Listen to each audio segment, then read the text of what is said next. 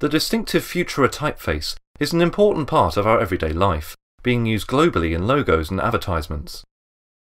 Unlike the more popularly used Helvetica, Futura embraces its geometric letter forms with strikingly elongated ascenders and almost perfectly round O shapes in its letter forms. Its more predominant features are its overtly extended vertices and the removal of the J descender.